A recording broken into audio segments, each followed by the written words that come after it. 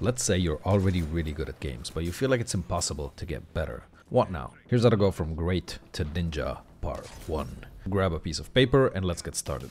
Improving yourself starts with self-awareness. If you're not aware of your habits, it's possible that they'll never go away. In order to understand where you're at, let's get some gameplay recordings from the last week or so. If you don't have any, go record some new ones. You don't need a lot of gameplay, and the gameplay does not even need to be good. Even if it's bad, you'll most likely learn a lot more about yourself. Now, it's really important that this part is clear because it's a bit confusing. You're gonna watch your gameplay, but you're not going to look for anything specific that you're doing wrong. Instead, you're just going to be absorbed in the gameplay.